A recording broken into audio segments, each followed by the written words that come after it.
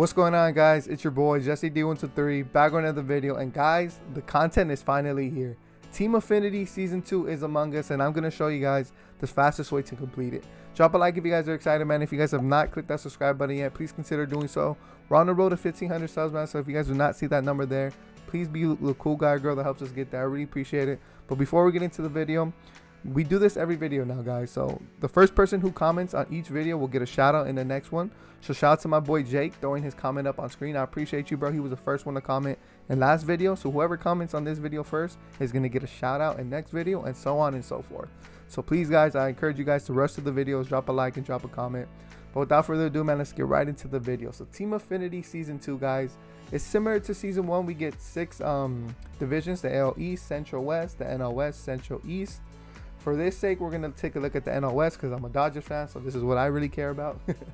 So at first, I'm just going to go over what's new. So we get some new baskets, which is cool. Some new flashback and legends, and this is for each division, which is cool. There's a lot of new good cards in there. Unlockable, so we get new nameplates. New uniforms, which is cool. I didn't think they were going to throw us some new uniforms, but hey, I'm not mad at that.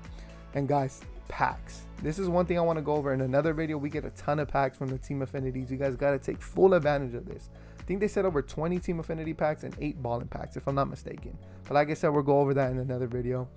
And obviously everyone wants to get to 60. And the route I'm going to show you guys to get to 60, you guys can build upon and do other routes to get to 150. Because obviously this is the fastest way to complete Team Affinity Season 2. But I'm going to show you guys the fastest way to get to this 60 Team Affinity so you guys can get your first card out of this pack. Me personally, I'm going to be taking care of this one. This Woody Mays is kind of nasty, not going to lie. But I think I'm going to be going Brandon Webb. Can't wait to use him. He's one of the new legends, so I'm excited to use him. But Brandon Webb more than likely is going to be my first choice. So let's get into the fastest way to take care of this. Like I said, there's going to be multiple ways, multiple fastest ways. I'm going to give you guys about 3 of them. The first way is if you guys have a ton of stubs and you guys can just drop money into this game. The fastest way to complete this will be through exchanges. Taking care of all these exchanges right here. NL West Players 4 gets you 30 Team Affinity points. This one gets you 15, so 30 plus 15, that's 45. This one gets you 10, that's 55. And then the last one gets you 5, which gets you 60. Now, like I said, this is going to be expensive, especially because the NL West Players 4 is 150,000 exchange value. That's a lot, man. It's a lot of stubs you're going to have to drop, especially if you want to take care of this. But like I said, this is just a route to the people who have stuff to spend. You guys can take this route. So if you guys take care of this, it'll get you to that 60. And you can get your first diamond out of any pack, and this goes for any division. I'm just showing you guys the NL West division. Now the second route you guys can take would be completing Conquest. Conquest gets you Team Affinity. It gets you 30 Team Affinity points, and then you guys can come down to exchanges and take care of the NL West Players Exchange 4, and that gets you another 30. Now, one thing to note here, these exchanges, they're not repeatable. Anything that's repeatable will stay repeatable right in front of it, as you guys can see. So once you guys do it once, you guys cannot do it again.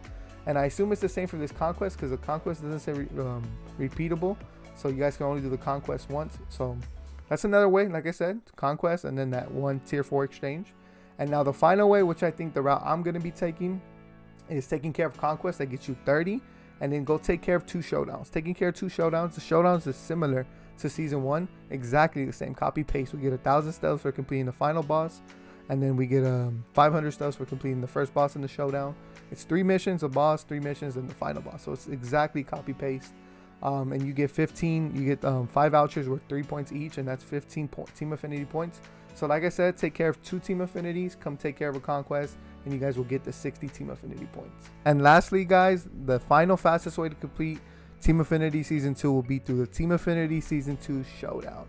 So we got 3 missions to take care of, then we got a boss, then we got 3 more missions, and then we got the final boss.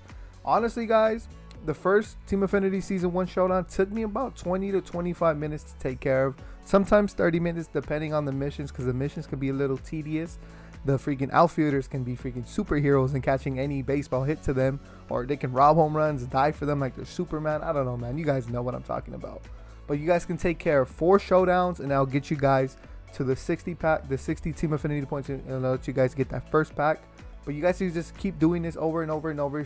This showdown should take you no more than 20 to 30 minutes. So this is another fastest way to complete Team Affinity Season 2. Now, while playing the Conquest games, guys, you guys want to focus in on these missions. Now, they did change this.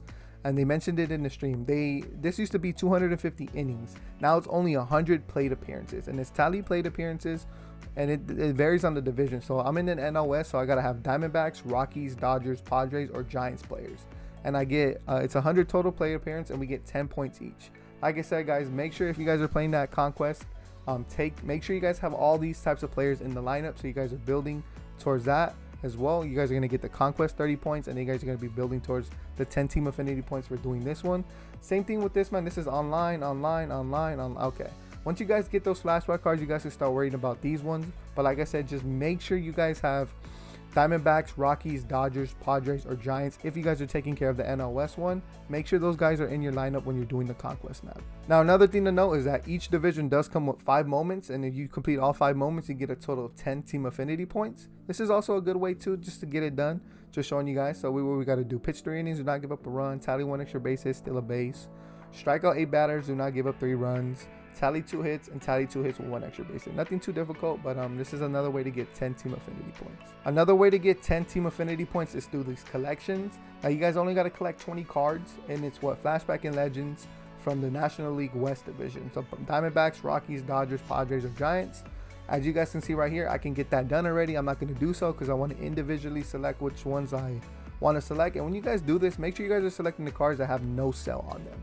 Because, for example, I have this Fernando Valenzuela down here. Where's he at? Where's he at? Bro, where you at? I just seen you. There. For example, he's not selected, thankfully. But if I ever want to sell him, he's going for over 100,000 stubs right now. So that's another reason why I don't want to select them. Just make sure you select, if you're doing these collections, select the no sell icon cards, just so you know if you guys want to sell one of these cards that you can sell, you guys don't accidentally collect it. And what's going on with the show? But yeah, guys, so that was the fastest way to complete Team Affinity Season 2, man. Hopefully you guys enjoyed today's video, man. Drop a like if you guys did. Now, just to recap real quick, just in case you guys need to hear it one more time, the fastest, and I mean the fastest way to get it done is complete these exchanges. It's going to cost a lot of stubs, but it'll be the fastest way to get there, to get to that 60 mark. Another route you guys can take is do conquest and then do the NL West Players 4 exchange. That gets you to that 60 mark. And then the way, like I said, I'm going to take is the conquest and then do two showdowns, and that'll get me to the 60 mark.